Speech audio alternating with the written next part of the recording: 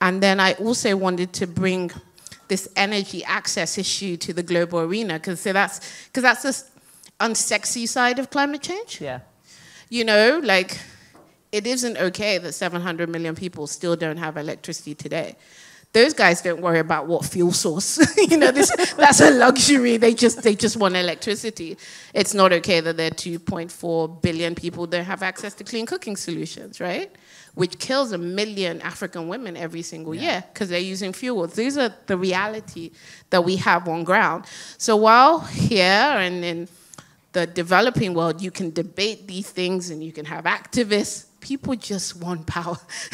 You know, they just want to live a dignified life. And you cannot live a dignified life without energy.